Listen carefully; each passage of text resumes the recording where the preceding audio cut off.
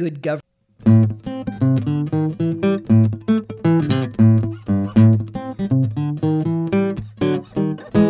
Hello, Liberty lovers, and welcome to the Liberty Mike podcast, broadcasting from an undisclosed location in the heart of Dixie.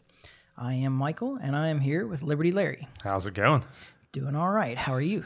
Pretty good. Pretty good? Yep. Sweet. So, my air conditioner has not turned off in about 6 hours. It feels like it because it's nice in here, man. Oh, yeah? You think so? I'm still I a do. little sweaty. I can't get it down to the temperature I have it set at. I have it set at 71. It can't get down past 73. Oh, wow. So, of course, that's like 30 degrees below what it is outside. Exactly. I can feel the vent, though, right now. Like, where I'm sitting, Oh, yeah, well, it's blowing on me. Yeah, And like when on we the were- back of your neck. Exactly. And then when we were in the kitchen Want to talking... switch sides? Nah, I'm good. I'm happy right here. Yeah, when we were talking in the kitchen, like, I know where the spot to stand in the kitchen. Yeah. I was spending a lot of time there. So... Smart man. Yeah. Smart man. I mean, when you live in the South, you learn where the air conditioning's at. Well, that's true. That's true. Like, I can do the same thing at my store. Like, I know where to stand in the store to catch the breeze. Well, yeah, and your whole day is planned. It's like moving from air conditioning oasis to air conditioning oasis. Exactly. Calculate how much time you might have to be without air conditioning. Exactly. Actually, I was thinking this is not going to be a climate change episode. We'll have to. I mean, we'll get to that again eventually. But Yeah. That's going to take a whole episode when we do it. Yeah, I was noticing that all over the news over the last few weeks, it's been that extreme heat warnings all over. Covering some huge percentage of the United States. Extreme heat warnings. Extreme heat warnings. Yep.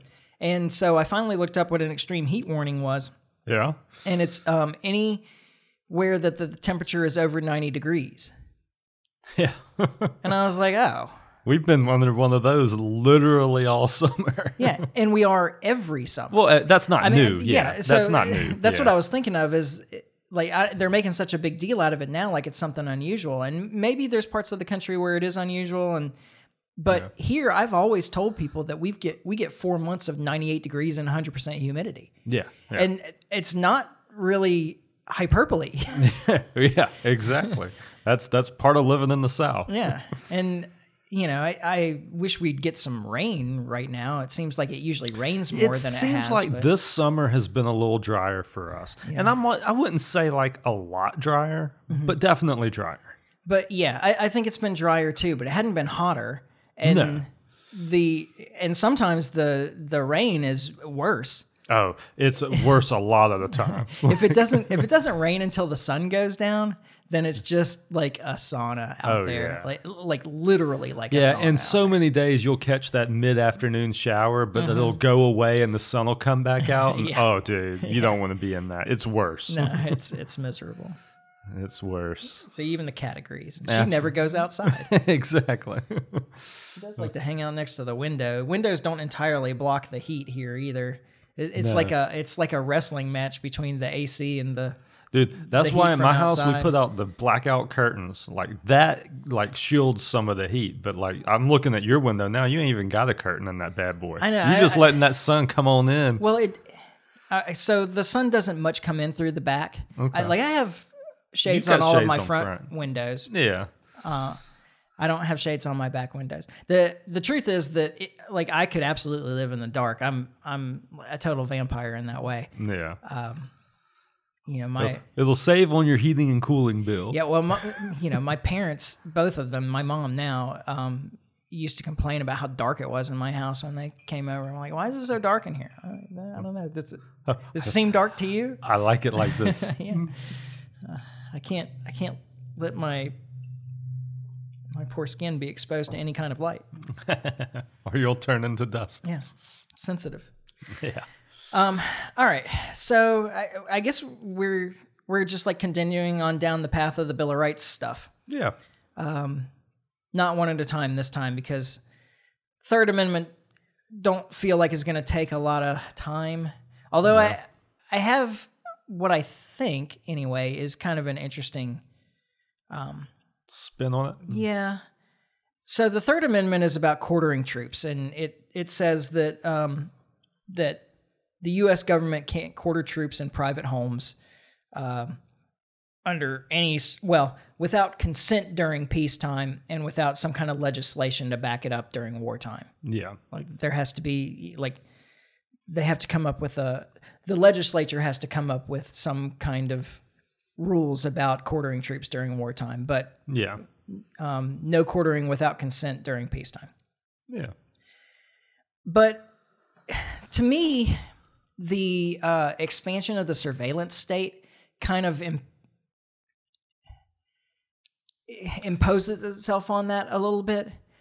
Part of the thing about quartering troops was the ability to see meetings, visitors, basically activity. Have an embedded spy. Yeah. Any activity going on in a home is witnessed by agents of the government. Yeah.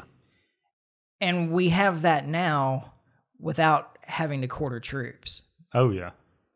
And so I think that I don't know, I would like to see a reimagining or I don't want to say reinterpretation because that was part of the original interpretation. Yeah.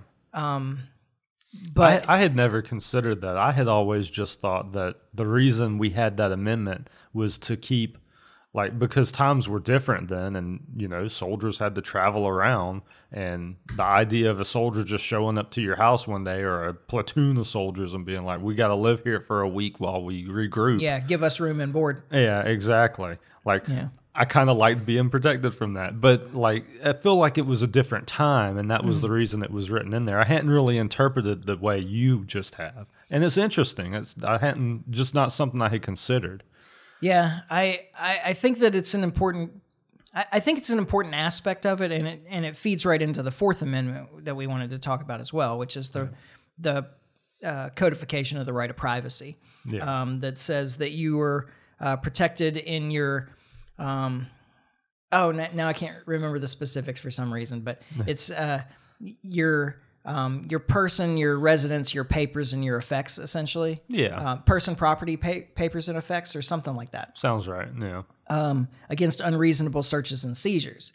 And they say in order for a search and seizure to be reasonable, it needs all of these things. Yeah. All at once. All at the same time, yeah, right? It's and language. It's not or. Yeah. So it says it requires a warrant with probable cause, supported by oath or affirmation, and specifically identifying what they're looking for and where they expect to find it. Yeah. And where they'll look, essentially. Yeah. And all of those additional phrases have to be true in order for it to be a reasonable search and seizure, according to this amendment. Of course, this has been thrown out long ago. Oh, yes. Now they just come in with a barrage, Well, and they use private companies to do it instead. Which, this has come up so much with the First Amendment recently as well. The idea that the federal government can use a private company to do things that the federal government is not permitted to do. Yeah. Is contrary to the whole idea of these limitations placed on the government. Yeah. Instead of the government subpoenaing you to see your text messages or your emails or whatever it is, they just go to the company. Yeah. And they don't just take yours, they take them all. Mm-hmm.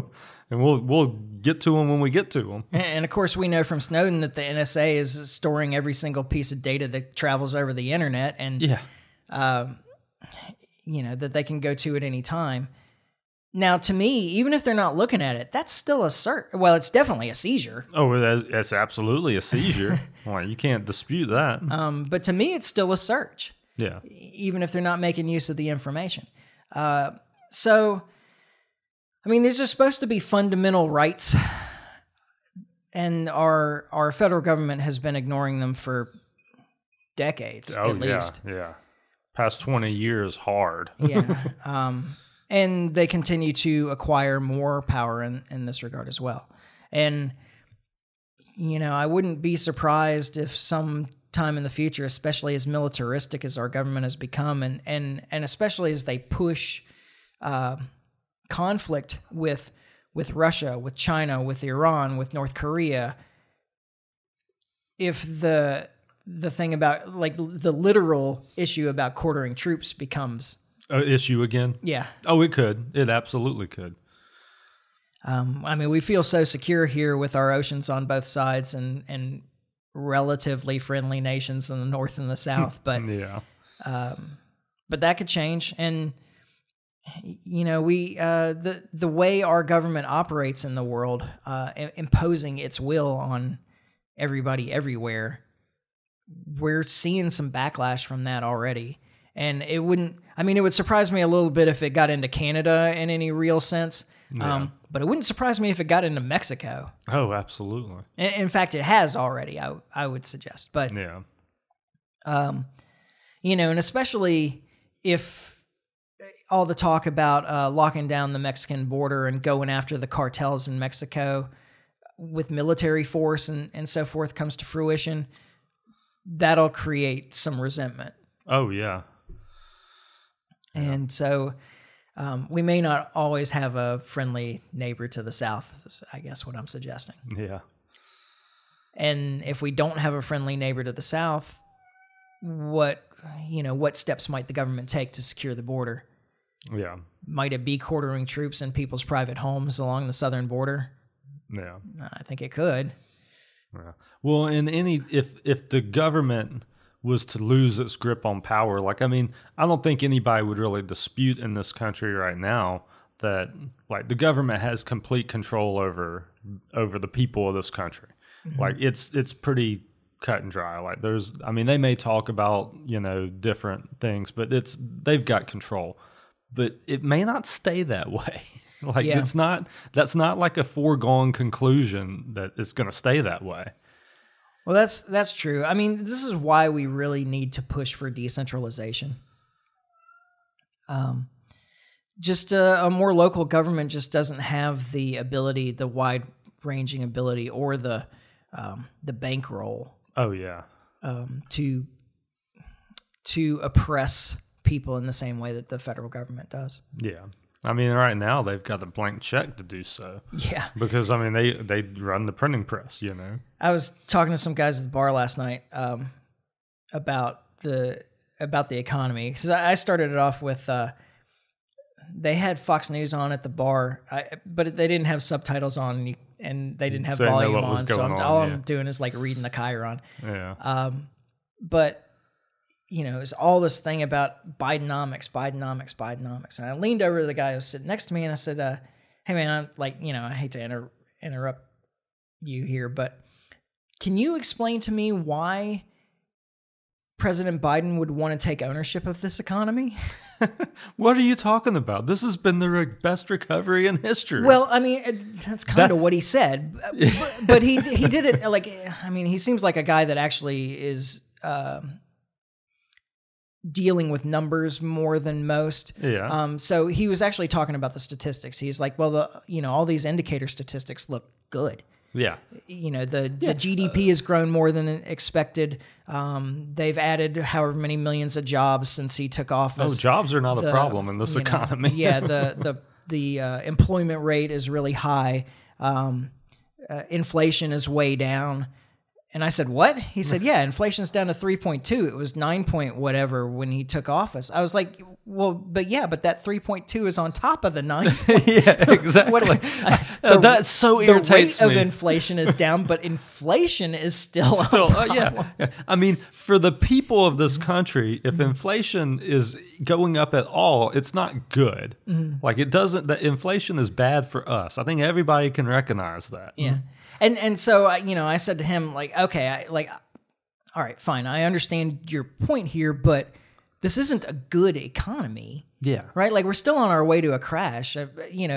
Money supply expansion and credit expansion. Clearly on our way to a crash. Yeah. I said money supply expansion and credit expansion never lead to a good place. And he was like, no, I understand what you mean. It's like if you're in your personal finances and you were like $1 million in debt and you're like, well, I mean, but I'm not adding as much debt every month as I was before. Yeah. Like, that's not really an improvement, is it? Yeah. That's kind of my point.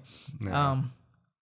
There was somewhere I was going. We came to the actual federal debt at some point. And he was like, I've even stopped keeping track of that. Like, what it's just terrifying. It's like just what, a number. Yeah. Yeah. What is it now? It's like $36 trillion. Yeah. Government's $36 trillion in debt. Yeah. And then I told him the Thomas Massey story. He knew who Thomas Massey was, so that was cool. Yeah. And I'll tell that here, although I think I've told it on the podcast before, but I think it's funny. He was, this was years ago too, when the debt was like 23 trillion or something. Way back, like Yeah. less like than 8 10 years ago. Yeah, I was gonna say less than 10 years ago, right? But he said he was at a diner, and this story is probably, it's a myth probably, really. It's just a funny story to tell, but who knows? Might have happened. He was at a diner and, he went to pay for his meal and he handed the waitress a card. But instead of his credit card, what he actually handed her was his representative card that they like plug into the desk when they're doing votes and so forth. Yeah. And so, she went with the card and then she came back and she said, "I'm sorry, sir, this was declined. It says it already has 23 trillion in debt on it." Yeah. Anyway. Yeah. Well, that went there for, I don't know why. I was going to say though, back to the information thing, and you're talking about using the private companies, and we can use this transition to the next topic, is that they're like, now they're coming out that, that the government, did get a warrant or whatever for Twitter to release a whole bunch of private information from Trump's account during the January 6th thing. Yeah. Right. Or something like that. Yeah. Including tweets that he never sent, and So but they also got including everything. Yeah, but also including like who retweeted him and stuff like this, which is a little weird, or liked his tweets or something. They compiling a list, and it included a requirement that Twitter not disclose to him that it had released that information. Hey, exactly. And that's just. I tell you, man, like that's scary. Yeah. Like, I mean, there was a time when, at least when you were being searched and having your property seized or your information seized, you knew it. there was no way you could not know. Exactly. Exactly. To do it quietly seems like a real frightening overreach and like very authoritarian step by the government. Absolutely. And so I guess on that point, he was indicted for the 4th time a couple of weeks ago. I didn't check this, but I did see a graphic, and I swear I saw it on Moon of Alabama, who's a German. So I'm inclined to believe that it's correct. Yeah. But where there was a timeline given that every time new information came out about the Biden corruption case or the or Hunter's laptop or whatever, a new indictment for Trump. A new indictment came out the next day. Yeah. Like literally the next day. I've heard that. Like I don't remember where, but I didn't do the I didn't double check it to be sure, but I've heard that. But since it came from Bernard at Moon of Alabama, I'm inclined to believe that it's probably correct. Yeah, because he doesn't like Trump. Yeah, right. And he's got no dog in this hunt. It's just. But anyway, so this new indictment came down in Georgia, which is probably the most significant of them. Prior to this, there was the one in New York for the misclassifying hush money payments to Stormy Daniels or whatever. Yeah. There are 2 federal cases about January 6th and something else. I don't remember what. What's the other one? Do you remember? I don't, but they're just throwing indictments at him, and it's wild because, like, at the beginning of all of this, before the indictments started dropping, like, there was a decent chance that Trump wasn't going to be the nominee. Yeah. Like, I mean, there was actually some pretty. I mean, DeSantis, before he had announced, obviously, was polling pretty well in different people, but now it's like a foregone conclusion. Yeah, because people they're rallying to him. Well, that's part of it, but I think that they just they identify with being chased around by the government. Yeah. Just with spurious charges about who knows what. I mean, I think a lot of people in this country just feel like the government is out to get them. Yeah. And that he represents that. Yeah. Yeah. I mean, I say a lot of people in this country. I mean, people in this country that were already kind of on his side. Yeah, yeah. Well, and skeptical of the government in general. Which is how he got there in the first place. Oh, absolutely. Skeptical of the government, skeptical of the media. Yeah. Feel like there's a system of oppression set up, which I don't think's wrong. No, I don't either. And people are identifying with him as somebody who's just like a victim of government overreach. Yeah, yeah. On the other hand, like DeSantis sucked. Well, yeah. I mean, I was really hoping that at some point we would get to talk about his job as an attorney for the U.S. military and his time at Guantanamo. Yeah. And really expose him as the bastard that he is. Yeah. I guess we don't get to this time around. No, it's funny story with him because like he did do a good job during COVID. Yeah. In Florida.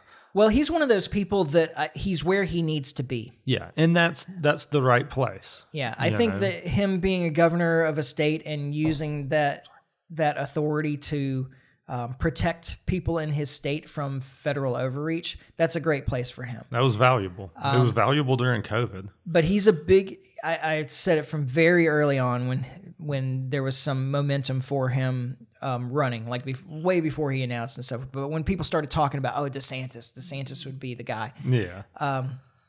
Talked about it then, that he's a big believer in the surveillance state, the security state, the military state. Yeah. And so that's the kind of guy that I absolutely don't want in control of those aspects of our government. Exactly.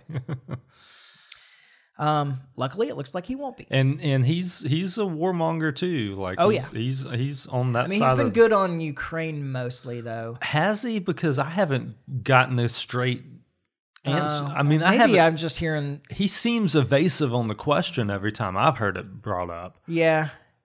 Like he's kind of been walking the fence, like he doesn't know what he wants to do yet. Yeah, that might be the case. I might be confusing him with somebody. Or only hearing one side of his, or only remembering one side. It might be confirmation bias here. Yeah, well, that's a possibility. Because now that you mention it, I do think that in one of those debates he said some stuff about the Ukraine war that I was like, yeah. Well, and Trump's already taken a solid, good stance on Ukraine. There wouldn't be a lot of reason for him to take the same stance that Trump has taken. Okay, that's true, but Trump is also the first guy to give weapons to Ukraine. Oh, absolutely. Oh, I'm not saying he's a saint. I'm not saying he put a bunch of sanctions on Russia while he was in office too. Now, you can make the argument that he did it because he was being accused of being a Russian spy the whole time, that he was saying, no, look, see how not a Russian spy I am? That I'm giving weapons to their big enemy and that I'm sanctioning Russia all over the place. See how not a spy I am? Yeah. But he did do those things. Oh, yeah. Like this stuff started with him. Even Obama wouldn't give Ukraine weapons. Yeah. Well, and he was the man in charge when the Maidan coup happened in 2014 that the U.S. sponsored. Yeah. Well, I mean, it definitely started with Obama, but Trump fed into all of this as president. There was a huge escalation with Trump as president. Yeah, I agree with that. In that area. Now, it's not comparable to Biden, obviously, but... Yeah. But we can't absolve Trump on this issue at all. Yeah. He's he took the first real steps. Yeah. Towards a shooting war, war, escalation. Yeah. Big escalation.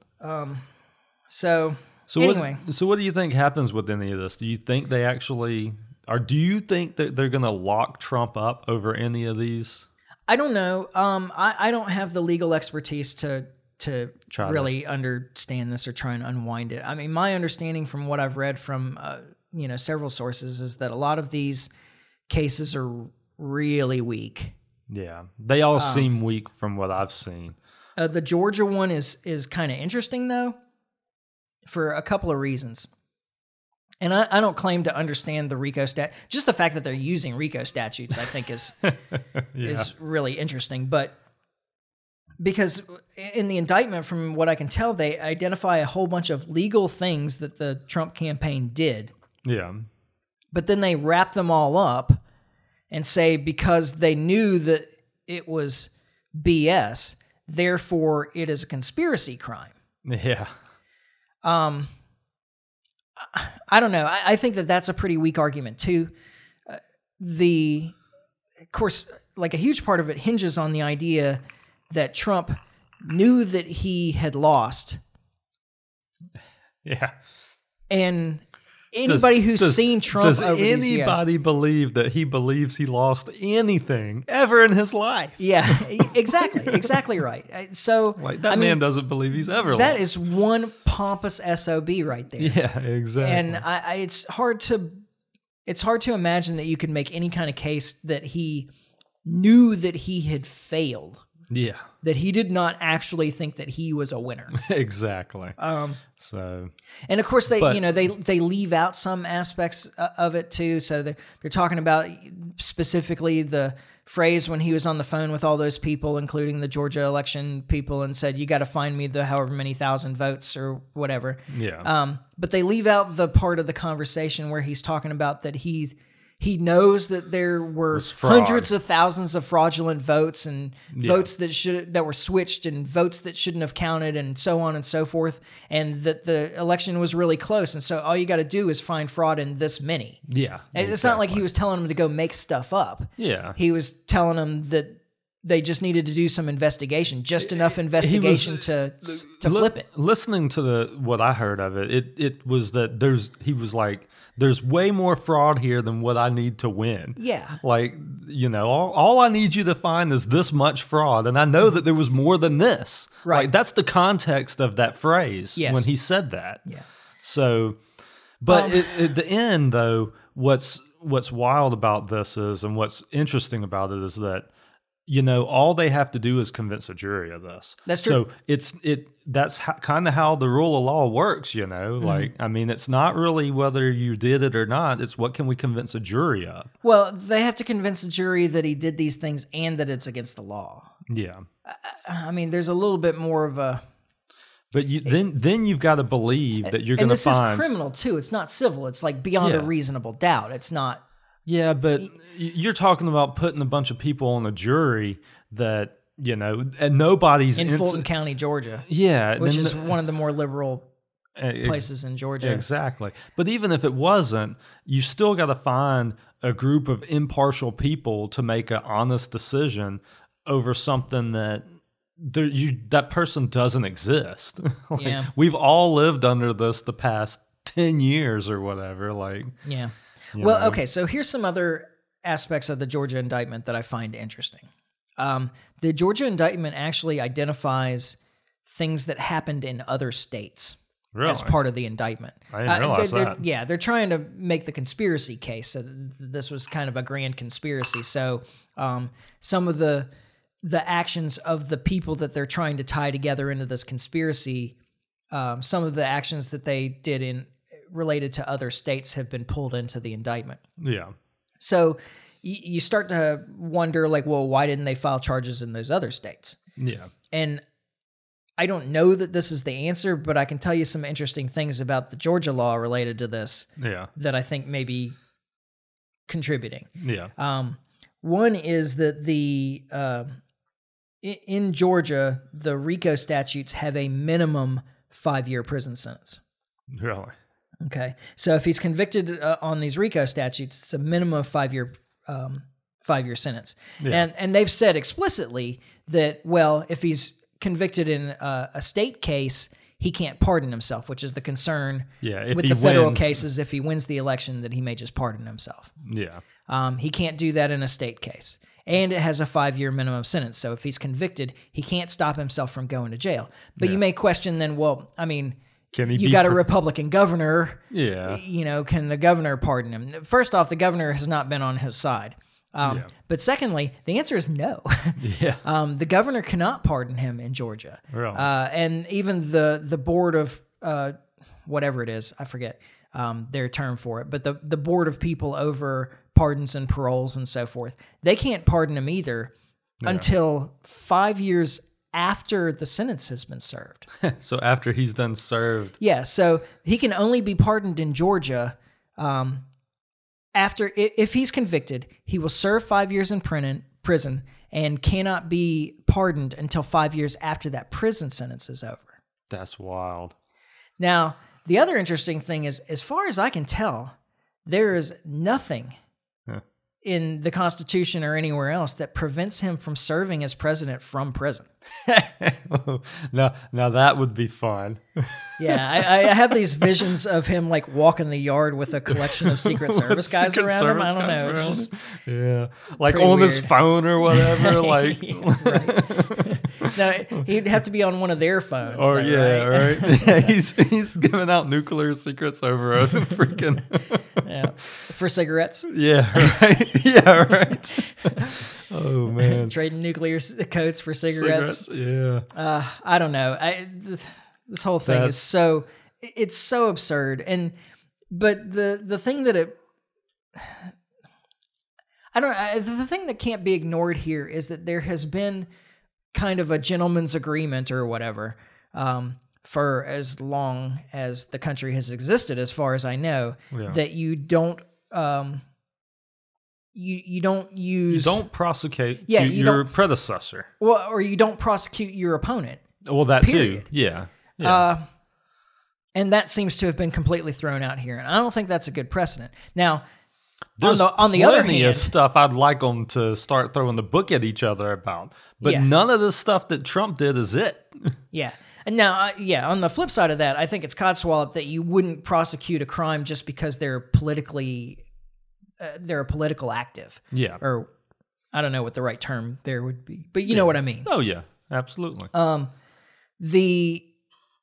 The other side of that though is that if you are selectively using the justice system to attack political enemies, that's not the country that I want to live in. No. I mean, that's the exact same kind of thing that we complain about in other places. Oh yeah. Yeah. Except for Ukraine. Yeah, right. And I don't know, that's its own like I would love to see all of these guys prosecuted for their crimes. Yeah. Like if you applied this equally, I would have no problems. Oh, me either. Yeah, if we were going back and getting Obama and Bush and Clinton and the whole group of them, like all of the them, living presidents, like if they were all indictments started dropping, and your I'm all in. Cheneys and your like all those guys, all the support staff, I'm all for Boots, it. I don't even care. Like I could name hundreds of people. Oh yeah, even like Clapper and Brennan and some of those guys. Man, I would love to see that. Yeah. But that doesn't happen. But that's not what's happening now. And a lot of people want to believe that this deal with Trump was, well, he's finally being held accountable. He's finally being held accountable, with this assumption that he's done all of these things that he shouldn't be doing. But then when you start really looking at it and digging in, it's like, I mean, this guy's, I'm not saying he's a good guy, but he seems cleaner than any of the rest of them. Yeah. Well, and even think about that. The guy, he's like, what, is he 74 or something? Something like that, yeah. He's in his mid-70s anyway. Yeah. He's been a public figure his entire life. Yeah, exactly. And he doesn't have a good reputation, and he never really did. No. But he's never been prosecuted before. No. But here in the space of however many months, there's been 4 indictments, and they're all timed to interfere with a campaign cycle. Yeah. Like, I mean, you think that was an accident? It's as blatant as it could be. Yeah. It would almost be a different scenario if after the election, and it still wouldn't be, but you would at least be able to make the argument if after the last election, like immediately after, they started like going after him for all of this election stuff. Like, I mean, we're 2-3 years removed from all of this now, and we're just now getting indictments. No, this is politically motivated, and everybody knows it. That's the other thing is like whether you agree with it or not, even the people who like agree with it and are all for it, like they recognize what's going on here. Yeah. One of them, I can't remember which one, I'm pretty sure is slated to start the Monday before Super Tuesday. Yeah. Like this, it's very clear what's happening here. And which is the reason I go back to what I was saying earlier. Like this could get ugly before it gets good. Like, I mean, you're talking about potentially like derailing a very popular political figure, Yeah, that doesn't endear you as a central government generally. No, that's what I'm saying. You can look at the overthrow of Mohammad Mossadegh in 1953 in Iran as an example. Oh, really? Yeah, I mean, because before that, before the U.S. sponsored coup that overthrew Mossadegh and installed the Shah, the Iranians had a generally favorable opinion of Americans. Yeah. And it was actually the most advanced, like that was a democratic government. Mossadegh was elected democratically. It was the most democratic government in a Muslim country. Yeah. They were like well on their way. They actually have a pretty strong democratic tradition there. And they liked Americans. Yeah. But everybody in Iran now knows that the U.S. government overthrew their democratically elected, very popular populist leader, and replaced him with the Shah, who had that's not the right word. Oversaw, I guess we'll say, a brutal 25-year dictatorship. Yeah, right. And we were perfectly content with that. Yes, like that we planned we that. supported that. Yeah, guy. we planned that. Yeah. So it completely shifted. Yeah. Same thing can happen here. Yeah. Like, that led to, of course, the attack on the embassy is when we lit the Shah into the U.S. for medical treatment. Oh, yeah. It was after the revolution. They'd already overthrown the Shah. They didn't attack the American embassy until the U.S. let the Shah into the U.S. for medical treatment. Yeah, yeah. Months later. Yeah. Anyway, and actually that's a good transition there because Iran's back in the news. Yeah. We have this idea in the middle. So most of the Middle East, the country's political boundaries are made up. Yeah. Essentially, the European and American colonialists drew lines without any regard to the people that lived there and the various groups and sects that were already there. Yeah. So all these lines are just kind of like not drawn the way they would have naturally been drawn. Exactly. And once you created the line, then everybody fights over the area in between them. Yeah. But that's not true of Iran. Yeah. Iran's one of the oldest nations on the planet. Yeah. Iran has a history going back like 2,500 years to, what was it, Cyrus in like 600 BCE or something like that, that united all these warrior tribes under one nation. Yeah. It hasn't been a powerhouse during all that time. Yeah. But like the roots of Iran are at least 2,500 years old. Wow. And there is a strong national pride there. Yeah. And the idea, this is the mistake that the U.S. makes all the time, is that you can impose your values on another country from the outside. Yeah. You can't. Yeah. I mean, it just can't be done. And in this particular case, while a lot of the Iranians may even be interested in the Western way of life, they don't want to be told how to be. Yeah. Yeah. They want it on their terms. There's still a national pride there. Yeah. That bristles at foreign interference. Yeah. There's no point in that little brief history lesson, honestly. I don't know. Anyway. It's interesting, though. So there's been talk recently about Americans putting U.S. Marines on merchant vessels traveling through the Straits of Hormuz next to Iran to protect them from Iran seizing ships. So how, I guess just guys with guns to make sure other guys with guns don't board the ship? Exactly. Like that's the idea? Yeah, exactly. Okay.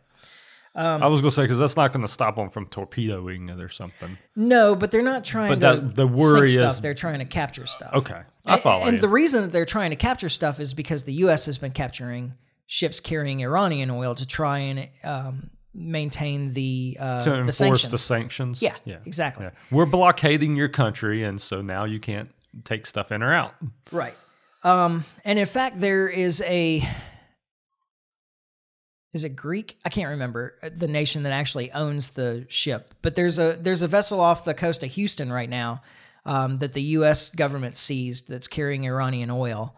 Yeah. And they're trying to sell, the U.S. government is trying to sell the oil to American companies and keep the profits for the U.S. government. For the government, yeah.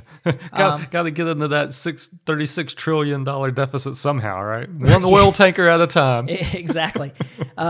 Now, people aren't buying it. The companies, Yeah. American companies, aren't buying it because they're concerned about the reaction that Iran might take against their oil traveling through the Straits of Hormuz. Oh, absolutely. Which may be why the U.S. government is talking about putting Marines on these ships to protect them, so the U.S. companies will buy the oil so the government can make the profit. Right. We're going to spend all this money to put these troops on these ships so we can collect this little So bit that of we can sell the oil. Yeah, right. And the Iran, so the first ship seized was seized by the U.S. government. Actually, I think the first ship seized was seized by the British government, but same difference. Okay. And Iran has only been seizing ships in response to seizures by other countries of their oil, and they have only been seizing ships that belong to countries that are participating with the U.S. to enforce the sanctions. Yeah. Now, here's the other thing: is like once you get out into international waters, Yeah. the U.S. actually has no authority to enforce their sanctions. Yeah. I mean, that makes sense. Like, you can't, because otherwise. Oh, the AC turned off. It must have gotten us down to 71 at some point. Amazing. Yeah. All right. I mean, otherwise, it's a legit blockade where, you're just not letting stuff come in and out. I mean, not that that's not what it is anyway, but. Yeah.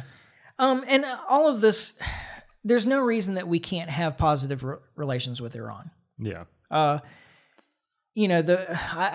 continue to say that the worst thing that Trump did while he was in office was withdraw from the JCPOA and reinstate sanctions on Iran. Well, we can't have good relations with Iran because of Israel. Yeah, I mean that's the crux to this, at least as far as I understand it. Yeah, but we were capable of it. Yeah, so we were, but like I say, we're gonna piss off Israel by doing it, and there's just no appetite for that, at least in this country. Well, there's certainly truth in that. Although actually making that agreement with Iran was more of a problem for Saudi Arabia than it was for Israel. Really? That's why we entered the Yemen war or supported the Yemen war, was to placate the Saudis. We didn't really do anything for Israel after that. Yeah. Now Israel has continued to bomb supposed nuclear facility. Actually, they have been nuclear facilities. They've just been civilian nuclear facilities, not weapons making facilities. Yeah. And of course, Biden. Well, it was the Obama administration that entered the JCPOA in the first place, and Biden was saying that he would re-enter it when he took office, but he didn't. He left Donald Trump's maximum pressure sanctions on Iran and tried to renegotiate the treaty and get more concessions. Yeah. Which the Iranians weren't really interested in that. Yeah, that's not how it works. You were the ones who left. We were the ones who left. Yeah, so Trump's maximum pressure campaign is still on. Now it's Biden's maximum pressure campaign. Yeah. And it has accomplished nothing. Yeah. Well, except for probably making life hell for a whole bunch of civilians in Iran. Now there is some positive news out there too. Is that there has been a discussion supposedly this month or next month, I guess. Within the next month, I think, there's supposed to be a prisoner exchange in Doha for Americans held in Iran and Iranians held in the U.S. Yeah. Or held by the U.S., probably not in the U.S. Yeah. You know how that goes. But there's supposed to be a prisoner exchange, and the U.S. government has agreed to release $6 billion in Iranian assets that are frozen back to Iran, with the caveat that the money can only be used to buy food and medicine and other essentials or something like that. I mean, but money is fungible, so it can go to whatever. It'll go where it goes. Yeah. Now I can just imagine though, just after the JCPOA, when all that money was released to Iran, and you had the whole narrative of the pallets of cash. Yeah. Pallets of cash were just giving Iran all this money. And the way it was presented by the press was that it was like taxpayer money that we were just paying Iran to enter this deal, when in reality, it was Iranian money that the U.S. had frozen for an oil deal in France, I think specifically. Yeah. That France had tried to pay Iran, U.S. had frozen the assets, but the French took the oil. Yeah, right. They took delivery, and the money never got to Iran, and that was Iranian money that was finally released back to Iran. It wasn't our money. And this is the same thing. It's Iranian assets that have been frozen by the U.S. that's being released back to Iran. So just prepare yourself for when it happens. For pellets of cash. Yeah. Pellets of cash, that too. we're just giving Iran billions of dollars. Yeah. No, we're not. We're giving them back their money. Yeah, it's their money. Right. We're unstealing it. Yeah. Right. So, but I mean, that is good news, though. I think that this prisoner exchange is at least, one of the kind of more positive ways of starting diplomatic negotiations. Although I don't think that in the end it'll go anywhere, because the U.S. just has a diplomatic attitude at this point in time where it's our way or the highway. That we don't make any concessions for anybody for anything, that you have to do everything our way. That diplomacy is just us telling you what you will do. Yeah. Well, and we only it's have not really a negotiation. another year or so of this administration anyway. I don't think that changes, though, with Biden. Yeah. I don't. Probably I not. mean, I think that's just the attitude of the diplomatic core, of the bureaucracy of the United States. Yeah. It's just ingrained in there. Yeah. Yeah. Oh, probably right. So that's unfortunate, but at least there's some movement. Of course, the concern with having Marines on these vessels is that what if there's an exchange of fire? Oh, yeah, yeah. I mean, this is another quick way of getting into an actual shooting war with Iran. Yep. And we don't want one. No. I mean, we would probably win, but it won't be easy. No. Iran is big.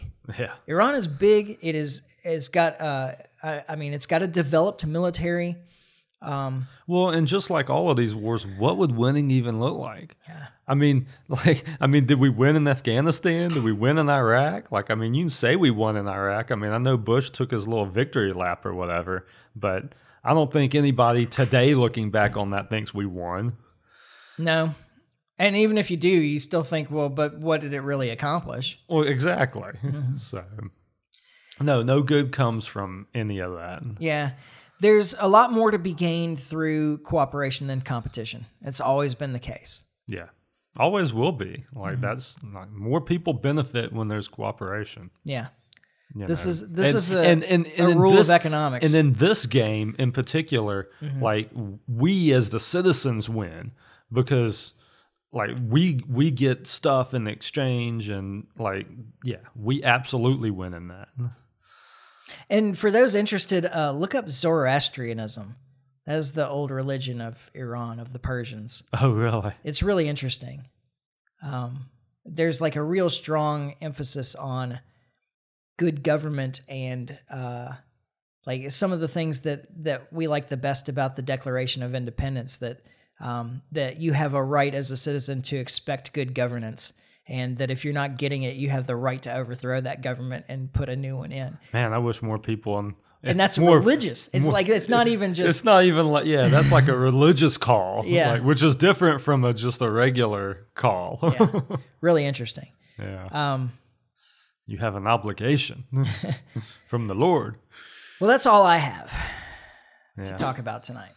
I hear you. You got anything else? Nothing really big. Because we could talk for another 5 minutes or something. Yeah, what's the guy's name that put that? I've got it on my phone. I'm gonna pull it up because my answer is gonna be I have no idea. I know what your answer is. So, Oliver Anthony, that song.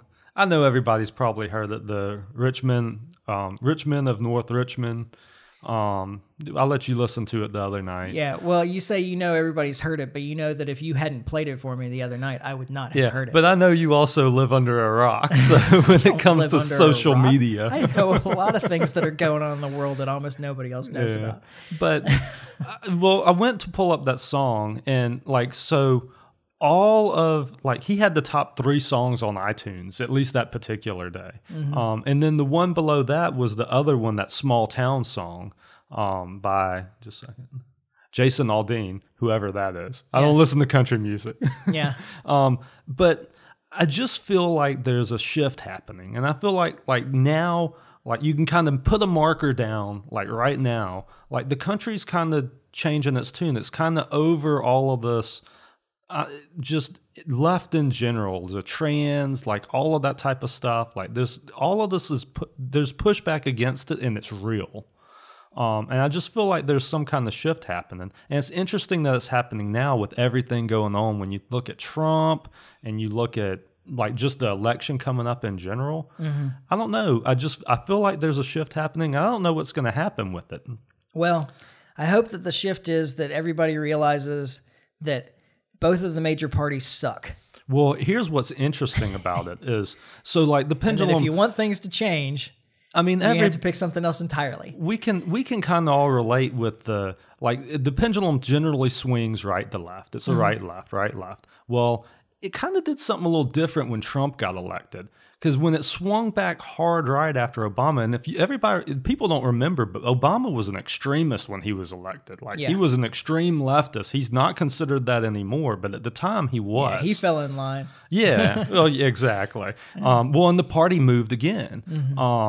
So, but then when Trump was elected, it didn't just swing back right; it swung back hard anti-establishment. Yeah. But what's interesting about the scenario we're living under, and that we're going to see play out in this next election, is Trump might not be the anti-establishment candidate. Yeah. Who do you think it would be? RFK. Yeah. Okay, I can see that. Like it creates an interesting dynamic, and what I think what we're seeing now, like there's a serious pushback against the left. And I think we're going to see that in this election. And it would be so wild if that serious pushback against the left came from the left.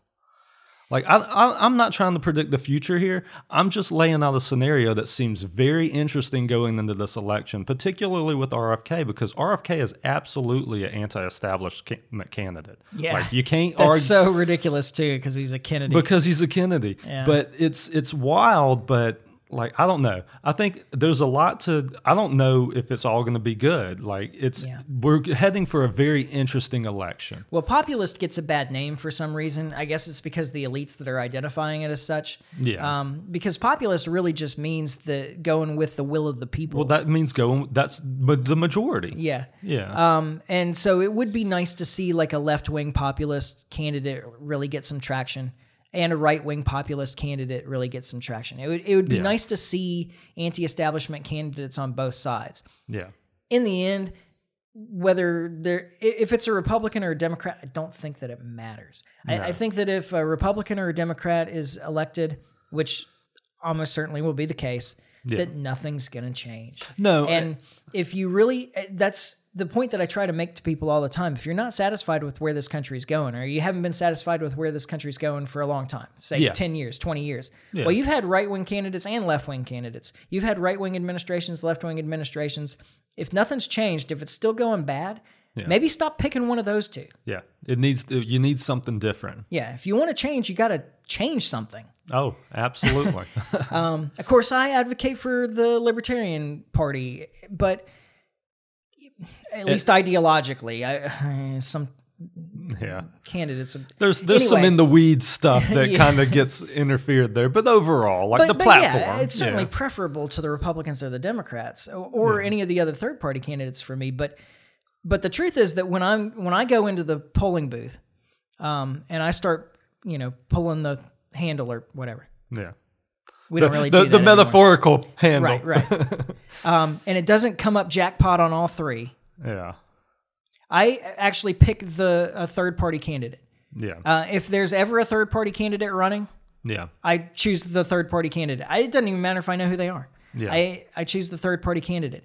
And if in a race where there's just an incumbent and somebody else, I never vote for the incumbent. Yeah. No, I'm with you. Well, we don't have any that are worthy. Yeah. At least in Alabama. I mean, we live in Alabama. So. Like, if you're not satisfied, then don't pick the same guy again. Yeah. So if you moved to Kentucky, you're saying you wouldn't vote for the incumbent? If I moved to Shelbyville and Thomas Massie was on my ticket, I would vote for Thomas Massie, yes. Absolutely. And I would vote for Rand Paul. Absolutely. This is true. So But- you do have but to I look. was- So you do have to look at the candidate. Is all I'm saying. Yeah, I'm not I mean, saying there yeah. any of But them I are was good talking other than about- those two. But I was talking about moving there because the two of them are there. yeah, right. So you're not going to pull that third party lever there. No, probably not. Well, I don't know. It depends. I mean, like I could meet a libertarian candidate up there and be like, "No, man, this is the guy." Yeah. I mean, I have some issues with Massey and Rand Paul too. Oh, absolutely. But they're the best of their particular, They're absolutely the best in the Republican Party. yeah, they're the best representative and the best senator in Congress right now, Yeah. as far as I can tell. Oh, At the federal level. Yeah, without question. I don't think there's a whole lot of debate for that, at least amongst libertarians. So, anyway, all I don't right. know, just interesting to think about. Like I say, there's things happening, there's things on the foot, and society is moving in a weird way that the media is not covering. Yeah, the unfortunate thing though is I think that we have the problem that we've had all the time, which is that the government and the media have successfully divided the people. Yeah. So, yeah, you have problems with the trans movement, but they're directed towards trans people. You have problems with immigration, but they're directed towards immigrants. They're not directed really towards the people that are The energy's that are not pushing the focused where policies. it needs to be. So, and those people that are just people trying to live their lives, like it's not their fault. is having it taken out on them. Yeah. Yeah. No, I agree with that. The political movement isn't their fault for the most part. Like the policy issues that you have trouble with are not rooted in those people. They don't have any power. Yeah. No, I wholeheartedly agree. But it's just a tried and true method of maintaining authority is to divide the subordinates, have them focus on each other instead of on you. Yep. And you're the answer to the problem instead of actually being the problem. But when you're absolutely the problem. yeah.